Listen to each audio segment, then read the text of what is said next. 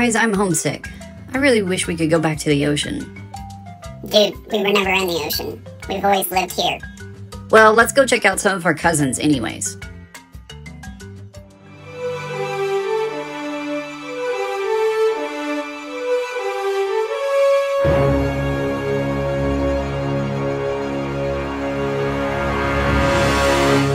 Ahoy, mateys! What's a pirate's favorite letter?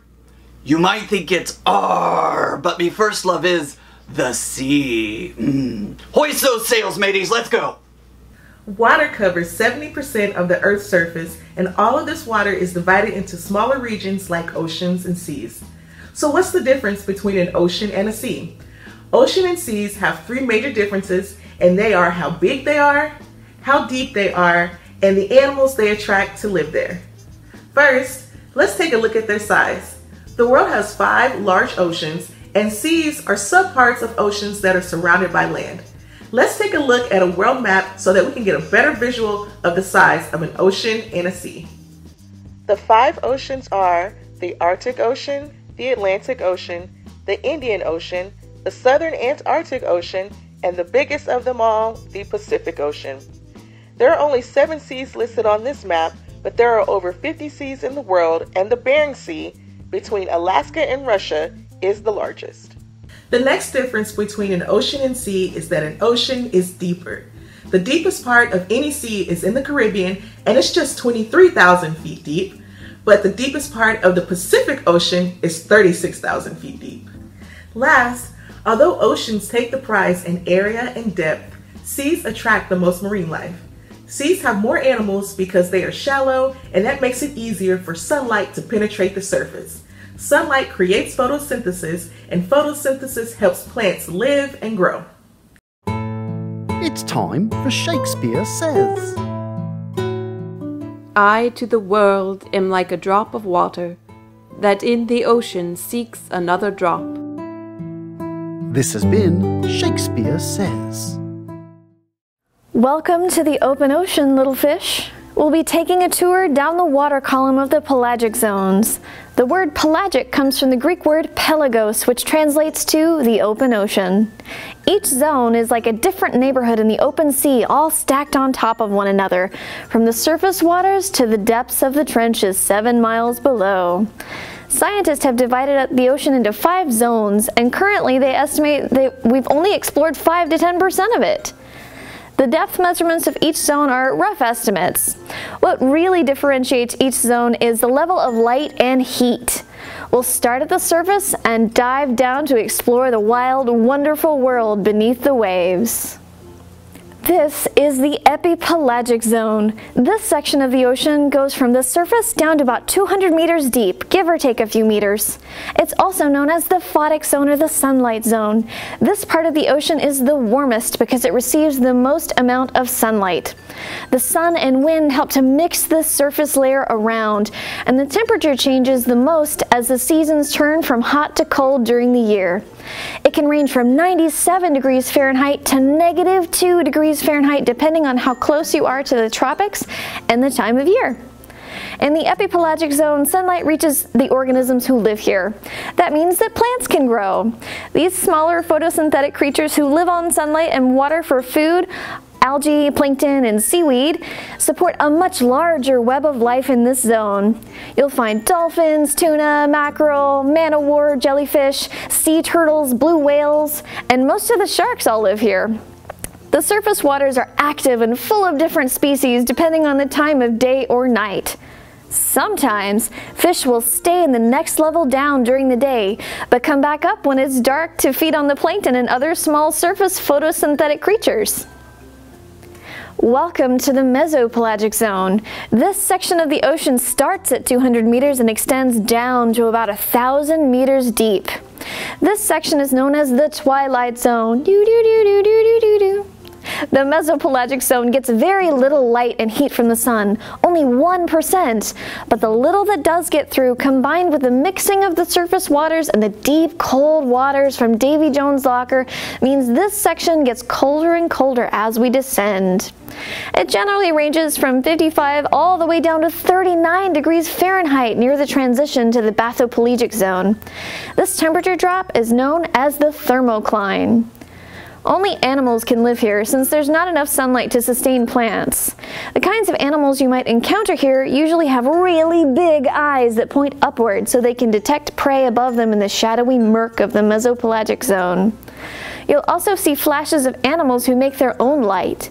90% of creatures who live here make their own light as a lure for prey, to communicate with others, or to find mates. This is known as bioluminescence, or light that comes from living creatures. A really famous example of this is the anglerfish with a sparkly lure on its head. Pretty creepy looking, yeah? Several species of angler live between the mesopelagic and bathopelagic zones below. Sperm whales, octopi, hatchetfish, all of these spend most of their time here as well. This zone of the ocean is also the daytime home for some of the surface water fish. They come down here to hide during the day, then rise to feed on the plankton and other creatures at night. Sometimes their predators rise with them. Let's dive a little deeper. Now we've entered the bathopelagic zone, also known as the midnight or aphotic zone. This zone is so deep and dark, it basically only has one temperature. It stays right around a bone-chilling 39 degrees Fahrenheit or 4 degrees Celsius. The water column above this zone is so tall that no light at all can reach this level of the sea. This zone extends from about 1,000 meters to 4,000 meters in some places, depending on this consistent temperature. There are plenty of strange creatures you might encounter, such as the rat-tail fish or the gulper eel. You also might run into the fangfish or the velvet whalefish. The dark, cold water might make you think that this means no animals that can breathe air come down here. But the largest toothed whale, the sperm whale, hunts all the way down to 3,280 meters for food. Their favorite food is the giant squid, which can reach up to 59 meters and weigh almost a ton. Some of the other animals it eats are sharks, skatefish like manta rays, and other fish. Sperm whales eat 1 to 2 tons of food every single day. No light reaches this realm of the sea, so the only lights are bioluminescent ones like this one, generated by creatures such as the dragonfish. Be careful if you see glowing lights in the ocean. They're probably attached to creatures with some pretty large teeth. Ready to go even deeper? Let's dive. Enter the abyss, or the abyssopelagic zone. This is the bottom of the water column, Davy Jones' locker for most of the world's oceans. The name comes from the Greek word abyss, which means bottomless, because until very recently, people couldn't come down here at all. The abyssopelagic zone lies between 3,000 and 6,000 meters below the surface in eternal darkness, with a regular temperature of 36 to 37 degrees Fahrenheit, or 2 to 3 degrees Celsius. This is the deepest part of the sea for anywhere that doesn't have trenches on the ocean floor. And combined with the bathopelagic or midnight zone, that's more than 80% of the total ocean. Down here, we have all kinds of weird creatures like the chemosynthetic polychaete worms, the glass sea sponge, the black swallower fish, and the tripod fish. Very, very little of what happens at the surface makes its way down here. Very, very little of what happens at the surface makes it down here, so for many years, scientists believed that not very much life existed down here at all. They believed that all life comes from the sun. Then, organisms who live on hydrothermal vents or underwater volcanoes were discovered. They get energy from a process called chemosynthesis, which is like photosynthesis, but they get nutrients from the chemicals produced by the vents and volcanoes. This discovery rocked the scientific world. The abyssopelagic zone is one of the most mysterious zones in the ocean, and humans still have so much to discover. Only one zone lies deeper. Are you ready for the deepest part of the ocean? Let's dive. Welcome to the Hadal, little fish. The hadopelagic zone is one of the most unexplored places on Earth. More people have been to the moon than have explored these depths. One of the most famous bits of real estate down here is known as the Mariana Trench, and it goes down to almost 11,000 meters. At this level, it's tough to live unless you're specially adapted to enormous water pressure and darkness. Some neighbors you might have down here are snailfish, sea cucumbers, and some varieties of giant squid. That reaches the very end of our special tour today. Over to you, Ian. Ahoy, and welcome to the USS Panther Lab. Today we're going to be taking a deep dive under the ocean, but I can't just jump in the water and swim to the bottom. Why not? Well, because as you dive deeper into the ocean, the pressure becomes stronger and stronger. Right now, as I'm standing on the deck of the ship, I'm experiencing 1 atmosphere of pressure. That means the pressure pushing in on my body is equal to the pressure pushing out from my body. I'm going to get in my submarine and dive to 68 feet below the surface. I'll meet you there. Here we are at 68 feet, and here comes my diving buddy. At this depth, the pressure pushing in on him is about 30 pounds per square inch, or PSI. That's roughly 2 atmospheres of pressure. Let's go deeper. Here we are at 102 feet. At this depth, the pressure pushing in on our diver is about 45 PSI, or roughly 3 atmospheres of pressure. The deeper you go, any air-filled spaces in our bodies become compressed. Let's keep going.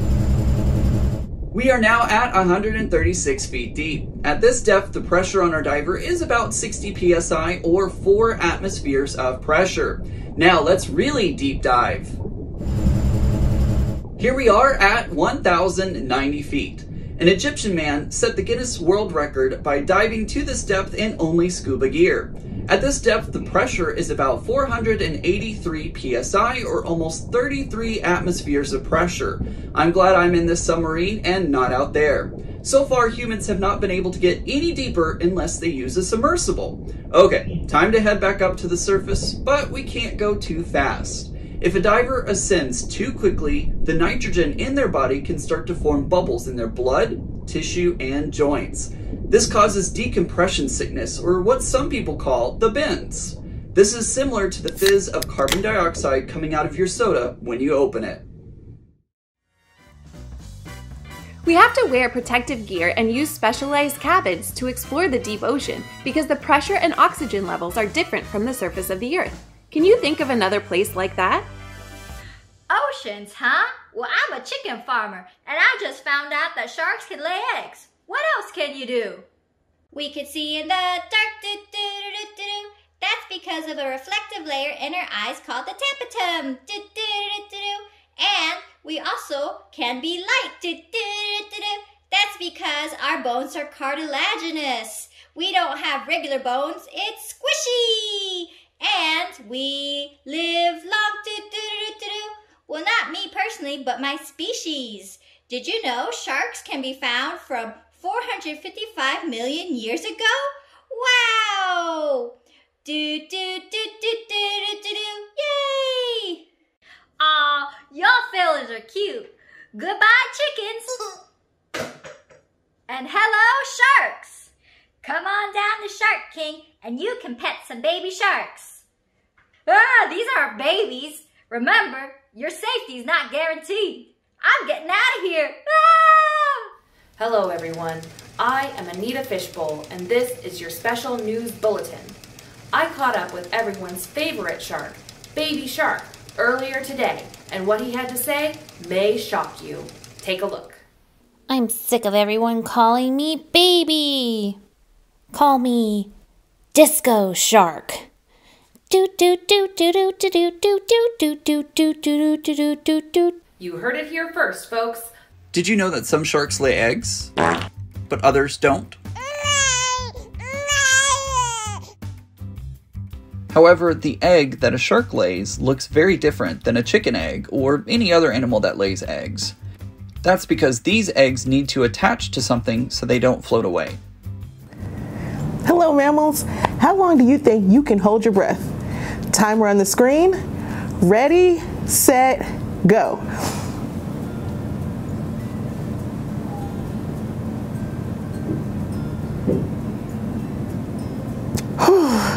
I held my breath for about 10 seconds. How long did you hold yours? Did you know that an orca can hold its breath for 15 minutes, a narwhal can hold its breath for 25 minutes, and that a blue whale can hold its breath for 90 minutes? But wait a minute. If we're both mammals that need air to breathe, why is it that mammals can hold their breath much longer than we can? Before we answer that question, let's learn more about these marine mammals. A mammal is any animal that has hair, can feed its babies milk, and gives birth to live babies or basically doesn't lay eggs. Let's start this discussion with the biggest toothless mammal in the world, the blue whale. Blue whale babies are born weighing 9,000 pounds and can grow to 300,000 pounds. They migrate to different oceans to find food, but I think the coolest thing about the blue whale is that they are super loud. When blue whales communicate, their songs can be heard up to 500 miles away. Now let's talk about dolphins.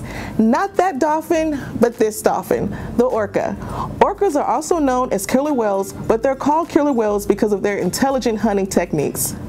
When orcas spot a seal or a penguin floating on a piece of ice, they create waves to rock the ice back and forth, knocking the animal back into the water. This is the same sort of thing that happens when you're sitting on a floaty in a pool and the waves come on. If you don't hold on tight, you'll fall right back into the water.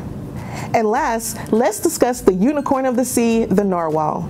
A narwhal is called a unicorn for obvious reasons, but the horn on its head is not really a horn at all. It's more like a tooth or its tusk. This is the same type of tusk that you would see on an elephant or a walrus, but they have just one.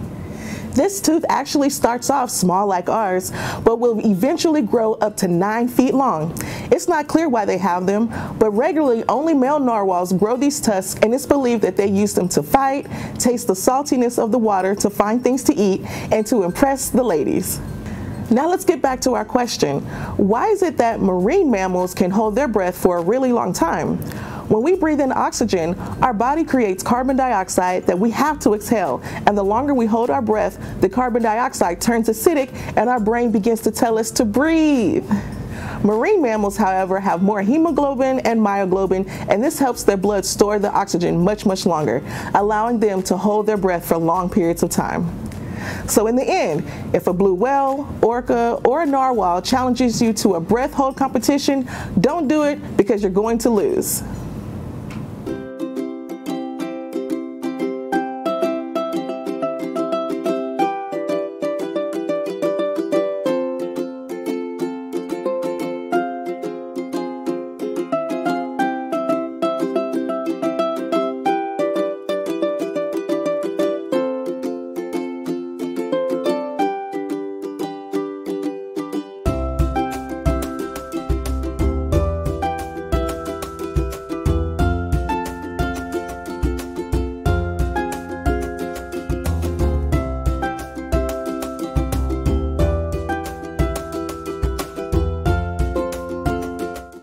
The ocean is a place full of adventure and wonder, so of course lots of people have written books that take place there.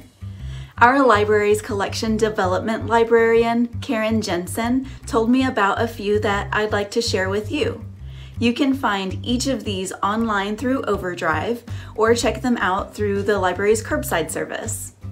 I'll start with a nonfiction book since that's my favorite. So I hope you'll like this one from Jess Keating. It's called Shark Lady, the true story of how Eugenie Clark became the ocean's most fearless scientist. It's about a young girl who turned her passion for sharks into her career exploring sharks in the ocean. There are 2 Magic School Bus stories that I want to tell you about next. Sink or Swim is an early chapter book. It's great for anyone who's still boosting their reading confidence and stamina because it has fast-paced plots and illustrations on every page. In Sink or Swim, the kids try to save an endangered fish from a giant shark. And you can also try the Magic School Bus Rides Again Deep Sea Dive, where the kids go below the sea to find a missing locket and wonder at all the marvels the ocean has below the surface. Summer of the Sea Serpent is part of the Magic Treehouse series by Mary Pope Osborne.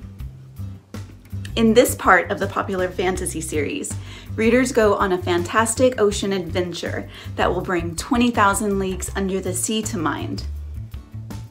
And in Songs for a Whale by Lynn Kelly, a deaf girl helps a whale who can't sing find a way to connect with his pod, and together the two of them make a beautiful whale song. I hope you'll check out these books that will take you and your imagination under the sea. Thank you for joining us today. Here we are on our live coverage with 817 Library News, here to answer the question, what did the ocean say to the shore? Excuse me, what did the ocean say to the shore? I don't know, I'm a chicken! Excuse me, what did the ocean say to the shore? I think it said doot. Can you definitively answer, what did the ocean say to the shore? Wow, we did a lot of research, and the ocean didn't say anything. It just waved. Well, you heard it here first, ladies and gentlemen. The ocean didn't say anything to the shore. All it did was wave. What do you hear when you hold a seashell up to your ear? Is it a magical link to the ocean? It may seem like it. Some people have guessed that what you hear is blood rushing through your ears, but the sound doesn't change after you've done a few jumping jacks. Others have hypothesized that the sound is air rushing through the shell, but if you try it in a soundproof room that has air, you actually don't hear anything.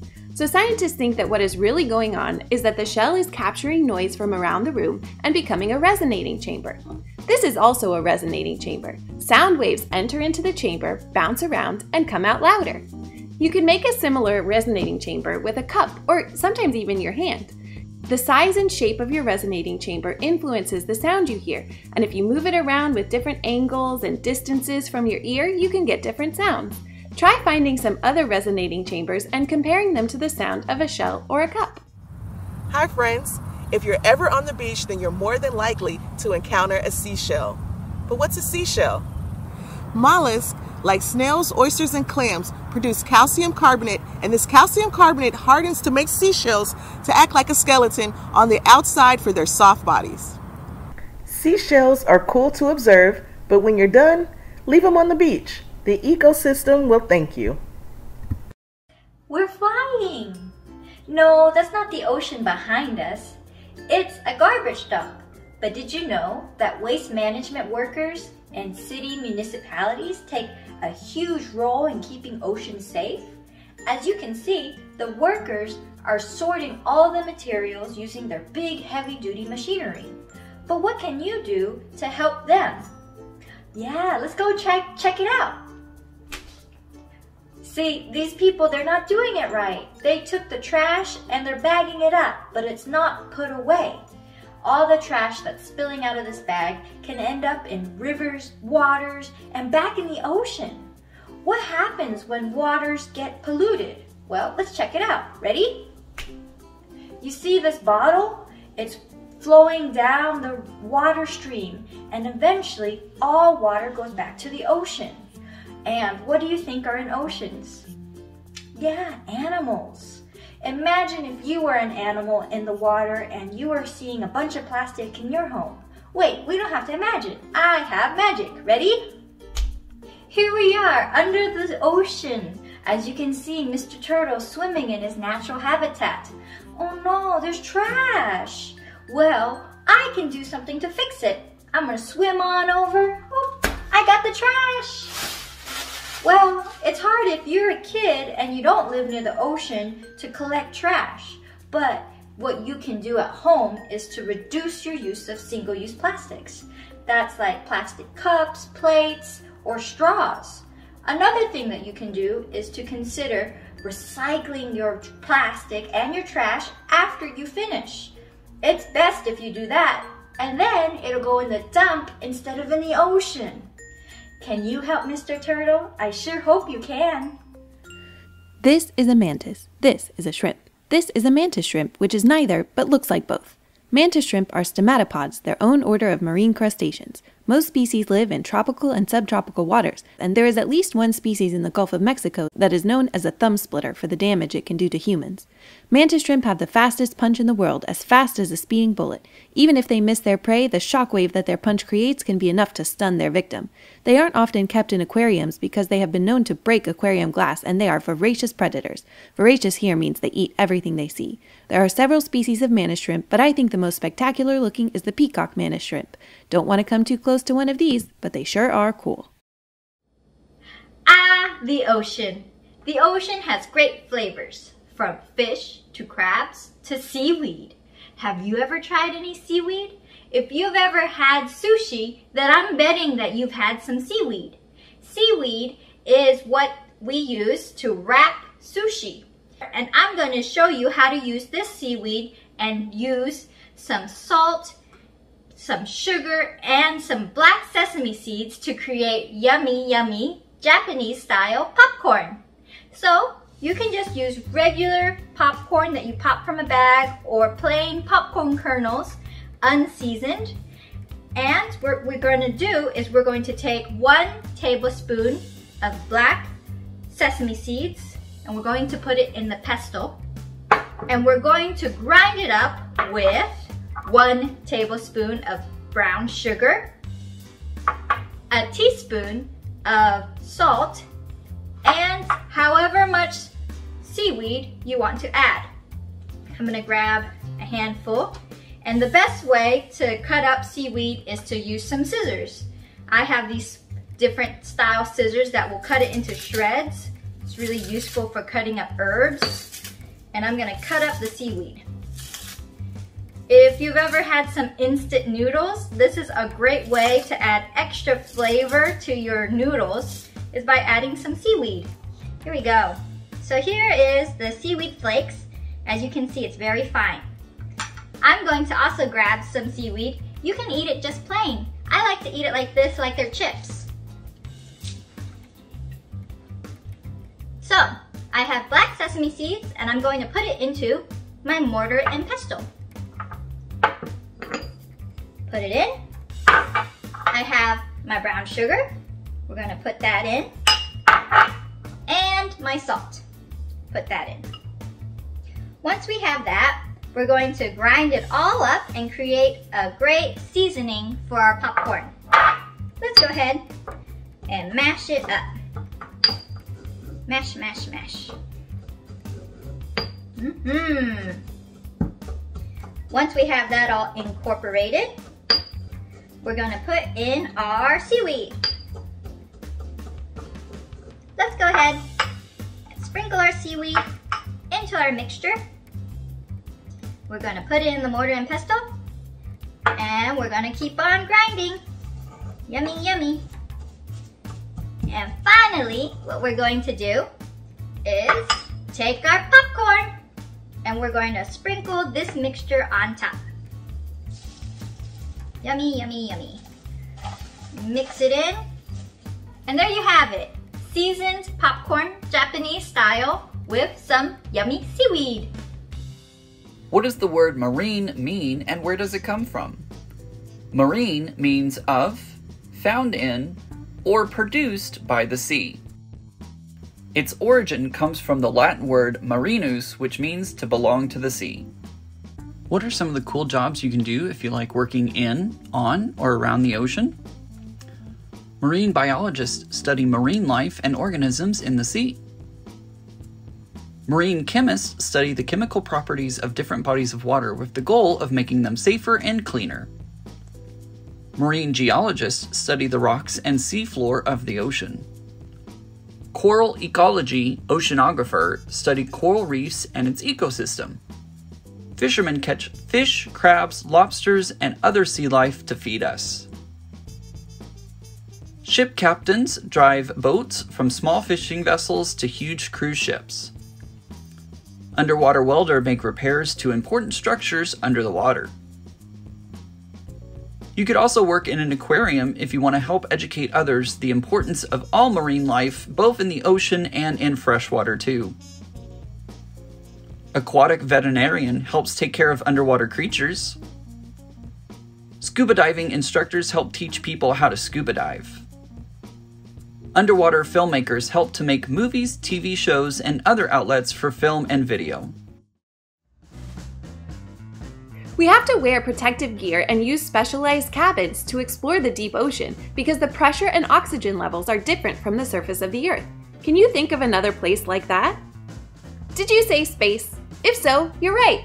Just like ocean explorers use scuba gear and deep-sea submarines to provide oxygen and pressurized environments under the deep sea, astronauts use spacesuits and spaceships to do those things in space. Space exploration borrows a lot from early sea exploration. In fact, all of NASA's space shuttles were named after famous exploring ships. Either out in space or under the sea, there's still lots to explore.